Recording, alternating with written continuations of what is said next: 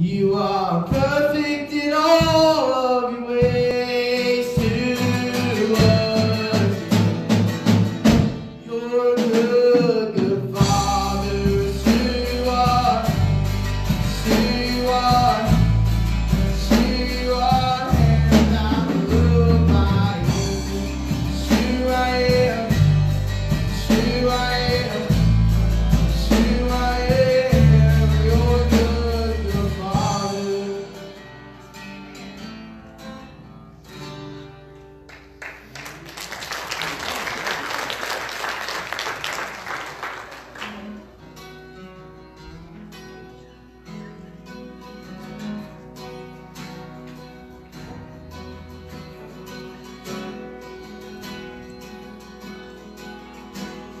Alone in my sorrow and dead in my sin, lost without hope, straight to the ground. Your love made a way to let mercy come in. When death was arrested, my life began. Ash was redeemed, only beauty remains. My orphan heart was given again. My mourning grew by my feet rose to dance. When death was arrested and my life began. Oh, your grace, so free, washes over me. You have made us new now. Life begins with you. It's your endless love pouring out on us. You have made us new now. Life begins with you. Released from my chains, I'm a prisoner no more. My shame was a ransom paid before. Cancel my debt and he called me his friend. When death was arrested and my life began. Oh, your grace, so free, washes over me. You have made us new now. Life begins with you. It's your endless love pouring out on us. You have made us new now. Life begins with you. Our Savior displayed on a criminal's cross. Darkness rejoiced as though heaven had lost. That's when Jesus arose with our freedom in hand. And when death was arrested and our life began. Oh, your grace, so free, washes over me. You have made us new now. Life begins with you.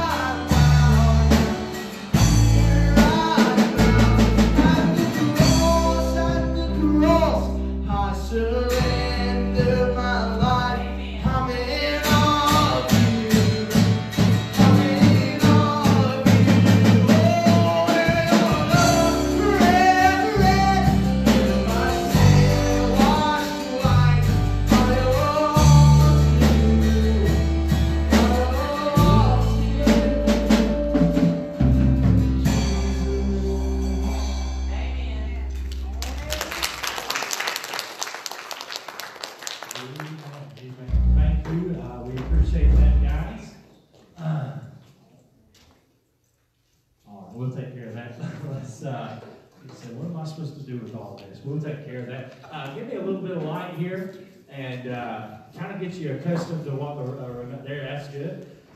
If you're here today for the very first time, we don't do it like this normally at all. We're completely out of program and all that, but we do have a special presentation we're going to be doing today. But we would like to be able to pray for you still.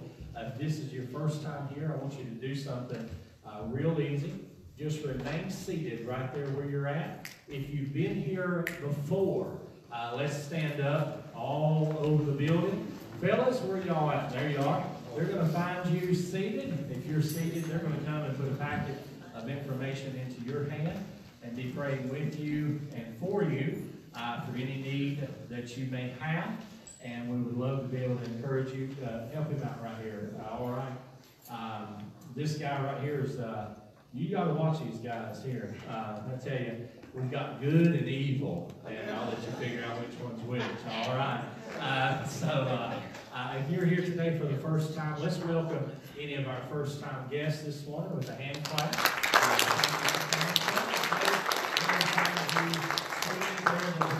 Information to your hand. Let me make them a couple of announcements while they go through.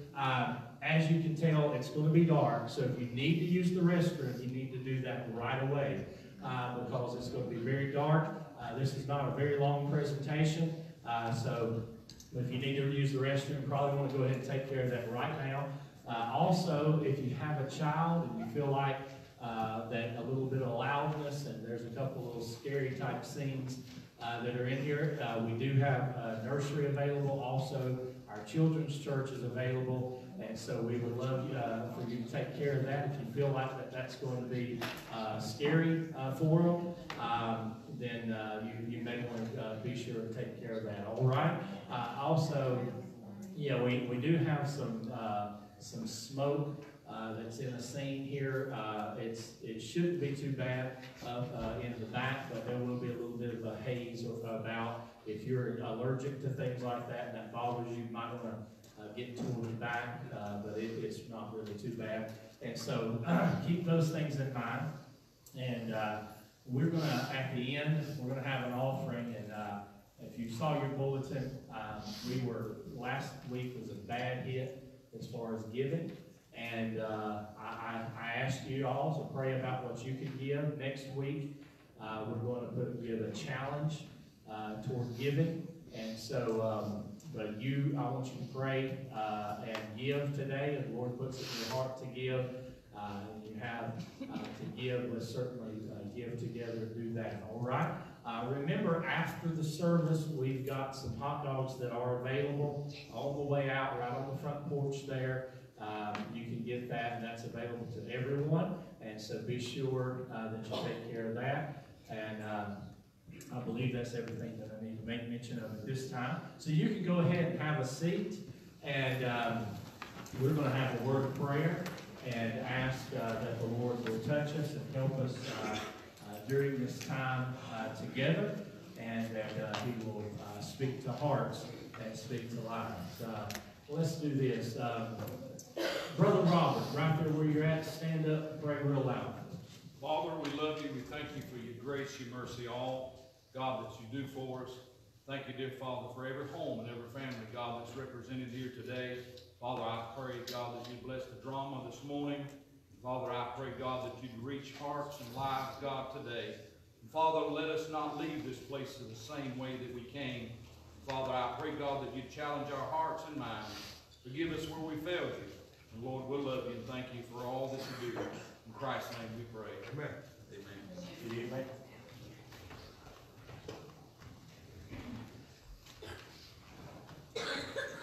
Meet Suzanne and Kelly. Kelly has just turned 17. Her mom and dad never had any problems with her until she became a teenager. When she turned 13, she started hanging around with some bad friends. Her mom and dad knew the friends were trouble and forbid her from hanging around them, but she snuck around and did it anyway. The Kelly you meet tonight is not the same person she was 4 years ago. Her mom made her go to youth camp last month, and during the invitation, Kelly fell under conviction. She realized she was lost, but she did not move. She told herself she had more time. She was only 17. She even told one of her friends she would get saved when she was old. Kelly, stop. I'm so tired of all your rules, Mom. I just want to hang out with my friends. Is that so bad? No, it's not so bad. It's just that My friends are good enough for you, right? stop putting words in my mouth. That's not true. Kelly, you break your curfew every night. You're out doing drinking, you're doing drugs. You're worse than your dad. Just leave me alone, okay? I tell you what, we have one more night of revival. I'm going tonight. Why don't you go with me? I promise you, if you will just go with me tonight, I will not ever ask you again. I told you I'm done with church. I hate it there. The people are hypocrites. I'm not going back. You know that's not true, Kelly. Just leave me alone, Mom. Kelly, please, just forget I even mentioned church. Just accept Christ. You need the Lord in your life. Please just accept Christ. There you go again with the church stuff. Just drop it, okay? John's picking me up in an hour for the hottest part of the year, okay? And I'm not missing it for anything, especially church. Kelly, you know you're not promised tomorrow. I have all the time, Mom. I'm 17.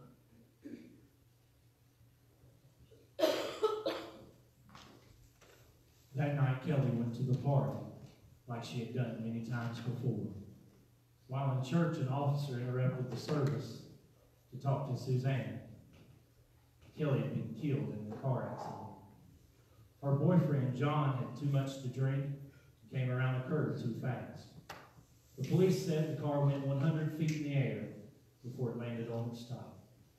The accident paralyzed John from the neck down and killed Kelly instantly. It is appointed unto men once to die, but after this, the judgment. Then will I profess unto them, I never knew you. Depart from me.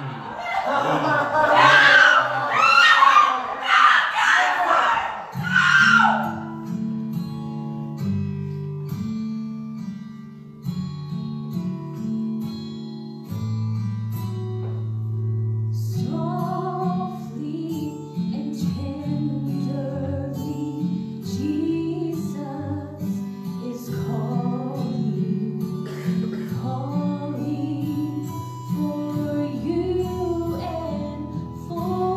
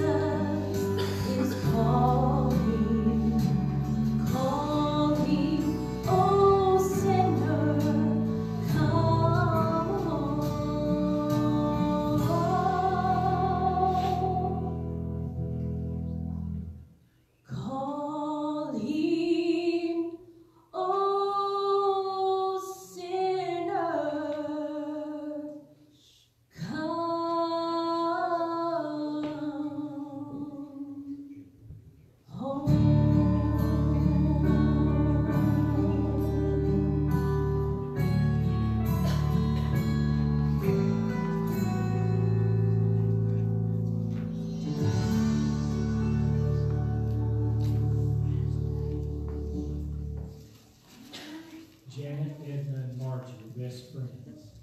They've been friends since the day they met in first grade 50 years ago.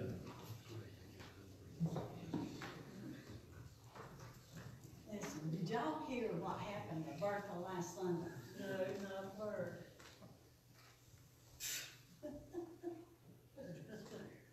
Oh no, is she okay? Well, she can, I reckon. I'm just not sure about everyone else. That poor old woman had her dress tucked all the way in the top of her pantyhose and mooned everyone while the preacher was shaking hands on the way out of church. That's so true, it is. It's Oh true. my goodness, I'm sure she was embarrassed. We need to really pray for her. We heard that she had, a couple weeks ago, that she had the beginning of dementia. We really do need to pray. Well, I'll pray for her, all right. But that woman has got on my last nerve since she walked into this church 25 years ago. My goodness, how long have you been coming to church? She came about the time Noah was Dr. Nard. Goodness. You did. Hush, Margie. My grandfather built this church. I've been here since 9 months before I was born. I was married here. My children were married here. And my granddaughter's going to get married here next May. Goodness. Well, I guess you were saved here too, right? Oh, yes. I've always been saved. I'm a good person. I guess I've been on every committee in this church one time or another. But the Bible says you must be born again. Oh, Janet, you know God wouldn't send someone like me to hell. Well, Edna, you're the best friend that I have. And you know you need to have Jesus, you accept Jesus into your heart. Oh, Janet, quit being so serious. You know she's a big woman. Her name's on half the pews in the church. But Edna, Yeah, Janet, I'm a good person. I've been in church all my life. God wouldn't send me to hell.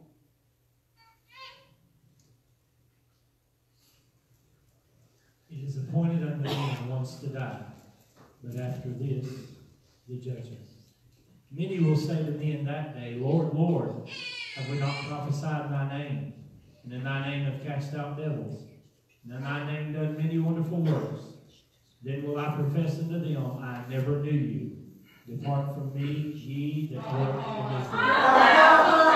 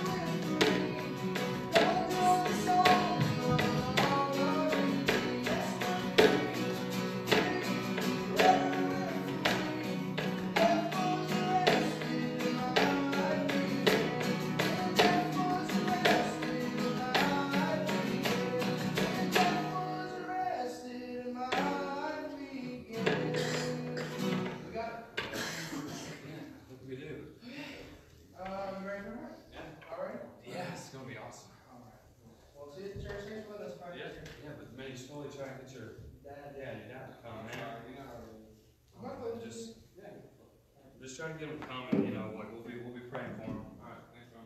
Don't forget that. All right. See you there. Mark and Linda have been married for 23 years. Their son, Luke, plays in the youth church band. He's been begging his dad to come to church since he could speak. This Sunday is Youth Sunday at church, and Luke is hoping his dad will finally come to church with him this week. What's up, Dad? Oh, just working on a business deal. Do you need something? Well, my youth band is playing tonight, and I'm wondering if you maybe be able to make it tonight. Man, I wish I could, but not this Sunday. Can't you come just this one time? All you ever do is work. They've been practicing really hard. It don't mean so much to them. No, not this weekend. Please. Look, you know that high-dollar school that you go to, the private school, and all these nice things that we got around here? They don't grow on trees, do they? You know, I'm working on a deal right now. If I close this deal this weekend, I'm going to put a down payment on that beach house that we've been looking at. We've got everything we need and more. The beach house can wait. What's important right now is our son. Please. But you two just don't get it. All this Jesus talk and this God stuff that y'all talking about, it don't pay the bills, okay? I'm not coming, and that's it. I don't need God. Why not, Linda? It's true. Besides, I can have time for Jesus and all that later on when I'm retired, got my feet kicked up on the island with one of those coconut drinks in my hand. I'll worry about it then. The Bible says we're not promised another day. But look, Linda, I'm in perfect health. There was a certain rich man which was clothed with purple and fine linen, and fared sumptuously every day. And there was a certain beggar named Lazarus, which was laid at his gate full of sores, and desiring to be fed from the crumbs which fell from the rich man's table. Moreover, the dogs came and licked his sores. And it came to pass that the beggar died and was carried by the angels into Abraham's bosom. The rich man also died and was buried. And in hell he lifted up his eyes, being in torments, and seeth Abraham afar off, and Lazarus in his bosom. And he cried and said, Father Abraham, have mercy on me, and send Lazarus that he may dip the tip of his finger in water, and cool my tongue, for I am tormented in this flame. But Abraham said, Son, remember that thou in thy lifetime receivest thy good things, and likewise Lazarus evil things. But now he is comforted, and thou art tormented. Beside all this, between us and you there is a great gulf fixed, so that they which would pass from hence to you cannot, neither can they pass to us that would come from thence. 2 weeks later, Linda got a call while she was at work, saying she needed to come to the hospital immediately. By the time she got there, it was too late. While at work, Mark had suffered an aneurysm. An autopsy revealed Mark truly was in perfect health. But a doctor told Linda that sadly, sometimes these things just happen. It is appointed unto men once to die, but after this, the judgment. Then will I profess unto them, I never knew you. Another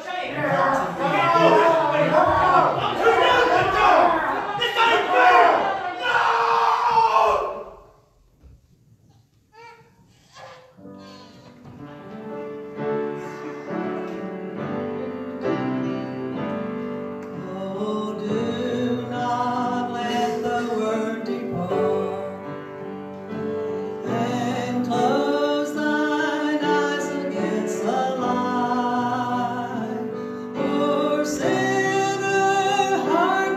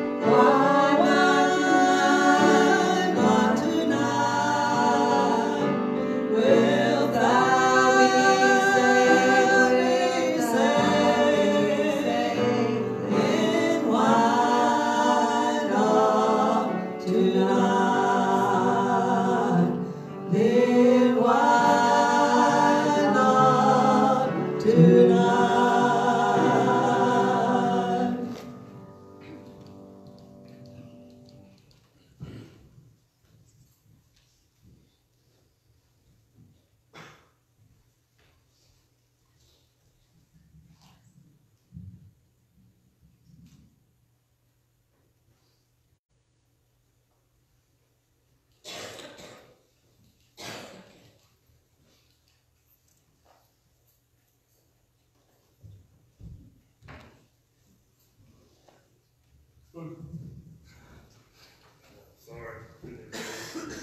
Relax. I may look tough, but I'm just a big old teddy bear.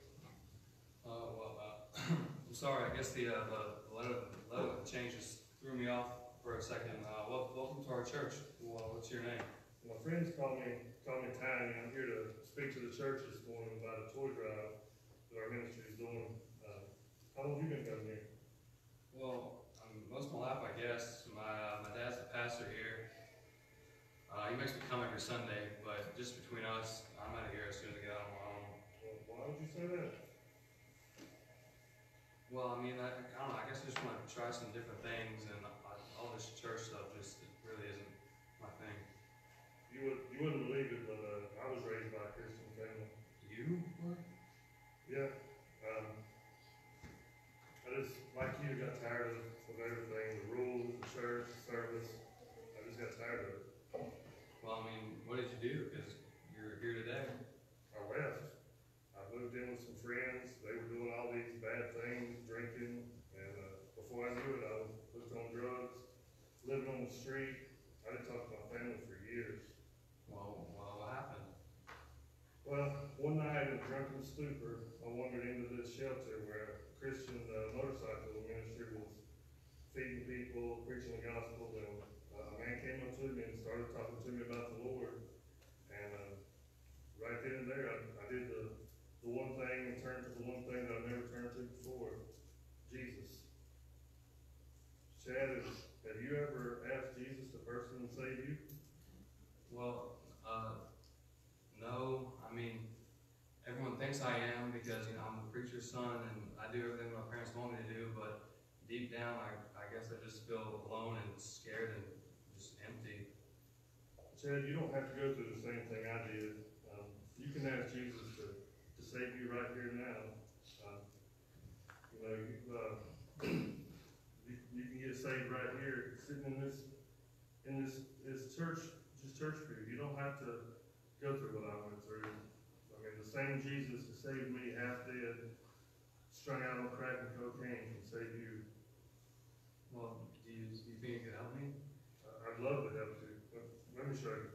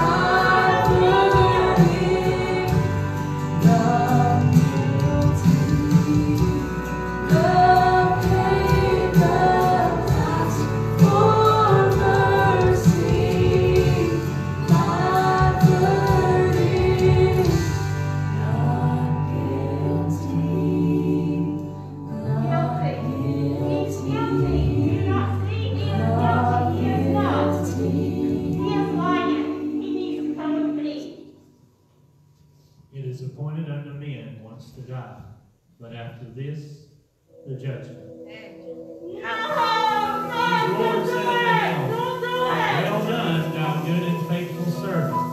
Thou hast been faithful over a few things.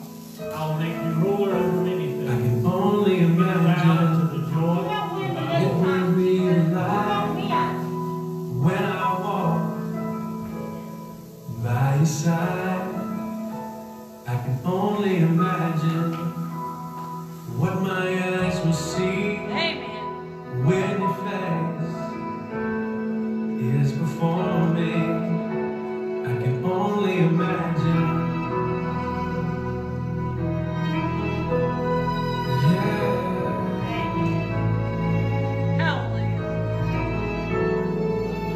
Surrounded by your glory, what will my heart feel? Will I dance for you, Jesus? Or in awe of you be still? Will I stand in your presence? Or to my knees will I fall? Will I sing hallelujah? Will I be able to speak at all? I can only imagine. I can only imagine. I can only imagine when that day comes and I find myself standing in the sun. I can only imagine when all I would do is forever worship you. I can only imagine, yeah. I can only imagine. Surrounded by your glory, what will my heart feel? Will I dance for you, Jesus? What's it going to be like when we finally get over there? Will I stand? And will you dance a little while? Maybe you'll shout a little while. Maybe we'll just fall in this seat for 1,000 years or more. And maybe we'll just shout the glory and the victory that Jesus would shed his blood, that would give his blood for somebody like us, that we could go into a place called heaven. I say praise be to God. That's a real place. It's a real promise in the Word of God. You and I can go one day.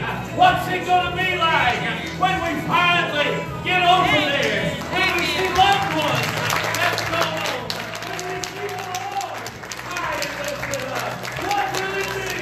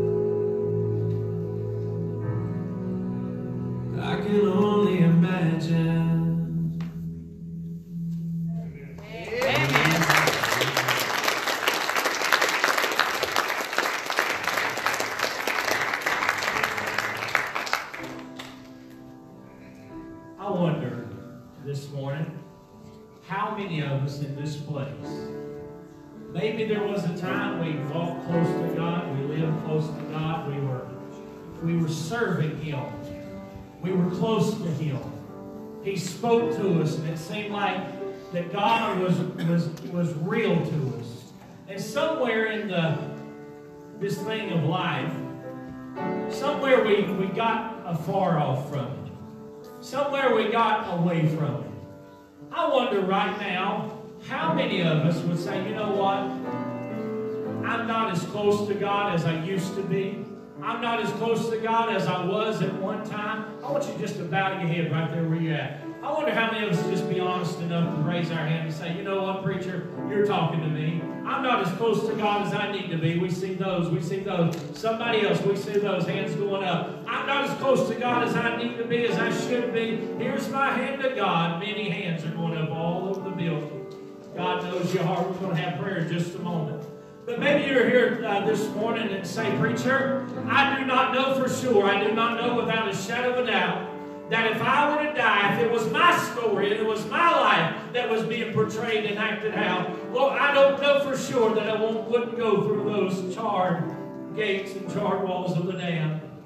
Lord, I need God in my life. I need to know without a shadow of a doubt that if I were to die, I know where I'd spend eternity with heads bowed and eyes closed. You're here tonight or this morning and you say, preacher, I'm not 100% sure. I'm not going to embarrass you, call you out in any kind of way. I'll ask you this. If God's speaking to your heart and you say, preacher, I'm not 100% sure, I want you to just raise your hand and put it right back down. Raise your hand, put thank you. We see those. Somebody else. Thank you. Lord, is there somebody else? Just put it up, put it right back down. Preacher, would you pray for me? I'm not 100% sure. I do not know. We saw a few hands here this morning. Here's what we're going to do. I'm going to ask you, if you said, I know I'm saved, preacher. I've been saved. I've been washed in the blood. Let me help me with a little bit of lights up here on the stage, if you will. I've been washed in the blood, preacher. I know I'm saved, but I'm not where I need to be. While she's playing, I wonder how many of us would slip out.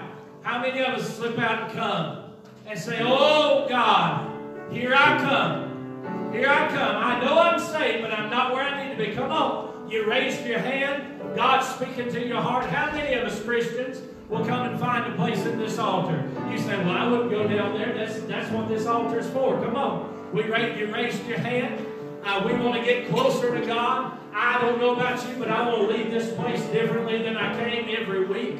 I want to be closer to God. I want for God to have more of me, and I want to give myself more to Him every week and every day of my life. I want for God to get praise and honor and glory out of my life. Christian, we're coming, we're praying. Now, while these are praying, while these are asking God to work in their life and work on their behalf, I want to ask and I want to talk to you just a minute. You raised your hand. I'm not 100% sure about this thing of salvation. I do not know without the shadow of a doubt. If I were to die right now, I do not know where I'd spend eternity. While these are praying, can I ask you, can I talk to you? Preacher, I really need to know. I want to know what it's like to be saved. I want to know what it's like not to have to worry about it. I'm going to pray a prayer that I prayed many years ago. Someone led me in this prayer, and their words did not save me. It was my words from a broken and contrite heart that saved me, and your words can do the same. If you need Christ in your life, I want you to pray with me. Dear Jesus, I'm a sinner. I've failed you. I've messed up. I've done wrong. And I'm asking you to forgive me.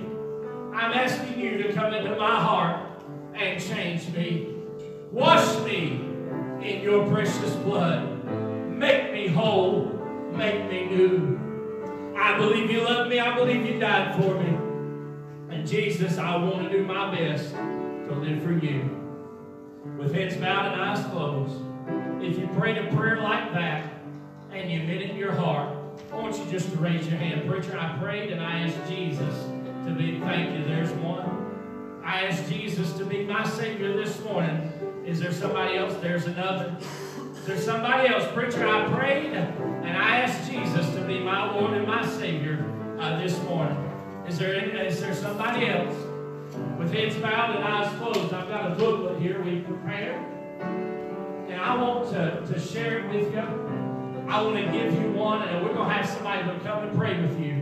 If you raised your hand, and you know God's dealing with your heart, I want you to come join me right now here at the front, right here at the altar. Come on. Preacher, I believe God is calling me. I believe God's working in my life and working in my heart. Come on. We need some ladies. We got two ladies right here. Praise the Lord. There you go. Sit right there. Miss Leah, I think Miss Dana. We've got some material right there over here. There's some Bible verses on the back of that board there that you can share. Somebody else, there's maybe some others. You raised your hand, preacher, I do not know for sure that I'm saved. Preacher, I need God in my life. Is there somebody else? While God's dealing, while God's drawing, while God's speaking, don't leave Him. The old song said, do not pass me by. God may never come by this way again. He may never speak to your heart again. You may be like the young girl said, I got more time. I'll get saved when I get older. God may never give you another opportunity. Right now, God's drawing you. Right now, God's speaking to you. Would you come? We'd love to take a Bible and show you what it means to be saved. They're just going to play just a little bit more. Would you come? God, speak to our hearts. I pray, God, we can't leave this place without having done business with you. I thank you, Lord, for your love. Thank you for your mercy. Thank you for your grace. Oh, we love you. Thank you, God, for speaking to hearts this morning. God, do in the hearts and lives of every person, Lord, that you purposed and that you wanted to do in our hearts. Oh, God, help us here in this place. We love you. We bless you. We magnify you in the mighty name. In that name that is above every name. In the name of Jesus we pray. Oh, God, help us, Lord, in this hour. We bless you. We thank you for all you've done. God, touch us in Jesus' name. In Jesus' name. Stand up with us. We're going to worship together. When no heartache shall come, no more clouds in the sky, no more tears to dim the eye. All is peace forevermore. All that happy golden shore. What a day, glorious day that will be. And what a day that will be when my Jesus I shall see. When I look upon His face, the one who saved me by His grace. For if He will take me by the hand and lead me through the promised land, what a day, glorious day that will be. And there'll be no sorrow there, no more burdens to bear, no more sickness, no pain. There'll be no parting over there, and forever I will be with the one who died for me. And what a day.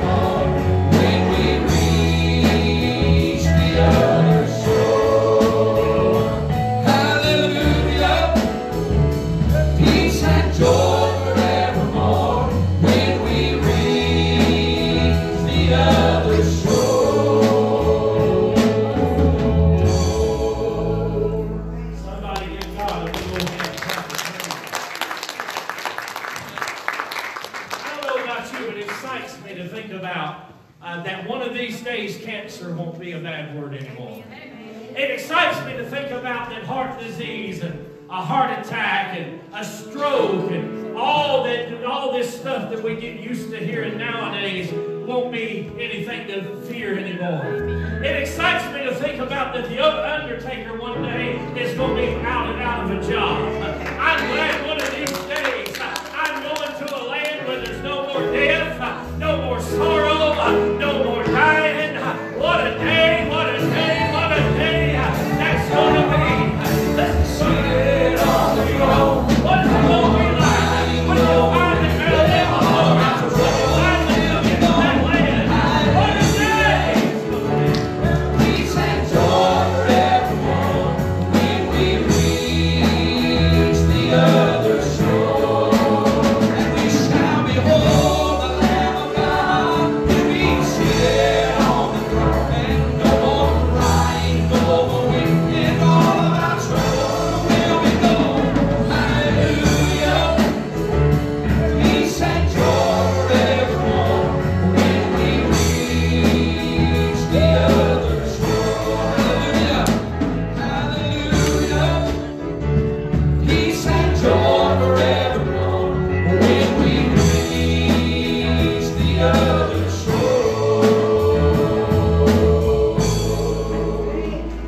Oh, yeah. Well, praise the Lord. I hope you've enjoyed our presentation today. And they put a lot of work and time into it. I really appreciate it. Say I appreciate my wife. She actually wrote this. And we all enjoyed it.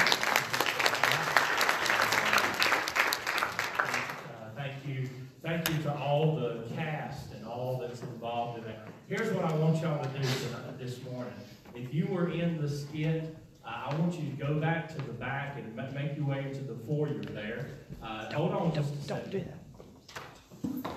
Am I killing it? What am I supposed to do? What are you asking? I said, All don't go in the we foyer. Take up an offering before everybody leaves. That's what we got to do. And so y'all go get to your pocketbooks. Amen. Yeah, that's right. You can't give up here, amen. You go get the credit card out, get the pocketbooks and the wallets and all that business. Giving is a part of worship. Giving is a time of worship. I'm just kidding. This is what sometimes people give us and all. You know what? Sometimes y'all ain't gonna believe this. Y'all, they had that big old lottery thing this week. Somebody, it's been years ago. Somebody put a doggone scratch-off ticket in the offering plate. And it wasn't even a winner. What I'm talking about. So you give. I know that the Lord will bless you for your faithfulness in giving. Let's take an opportunity to do that. You know what I look at it when I give and why I can give.